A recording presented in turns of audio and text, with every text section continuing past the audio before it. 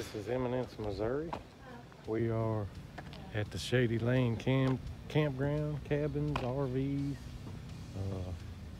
Well, they got a motel here. They got cabins back in the back, RV hookups, but it's less than a quarter mile from the bridge at the Jacks Fork River, right outside of Eminence. There's all kinds of bars and grills and little shops. Just a neat, quaint little town if you ever get down this way, south central Missouri. If you can see in the background, that little bar and grill over there has got hitching posts, and all night long here there's people tying up their horses and riding in from the trails, and people coming in from off the river. They've got kayaking outfitters. We booked one. They actually just picked us up right from our hotel and brought us back to the hotel. We didn't have to go anywhere. So if you have worried about having a little too much to drink on the river, you're covered. But yeah, neat little quaint little town, a lot of stuff to do, family friendly. And as far as motorcycle roads, Highway 19 coming down out of, I guess it starts up around Herman, Missouri, comes all the way down to Winona, maybe. Beautiful, beautiful road. Goes through the Mark Twain National Forest. So, pretty cool. If you like motorcycles, if you like river life, kayaking, come on down to Eminence. Check it out.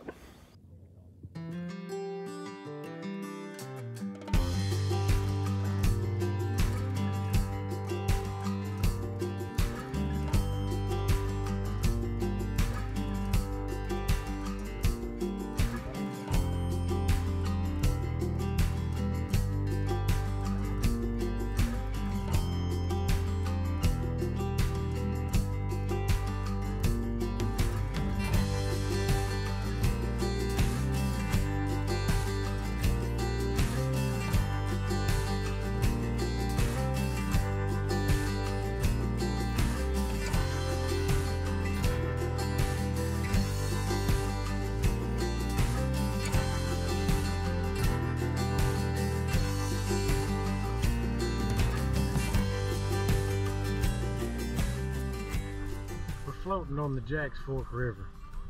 Got a 13-mile trip from Bay Creek to Eminence. From what I've seen so far, it's a very nice river. I mean, you can see the bottom of this river. I mean, it's clear. It's all spring fed. But if you're ever down this area, this current river, Jacks Fork, talk about a nice place to float. Just jump in here and all you gotta do is steer. If you're down there, I recommend it. Check it out.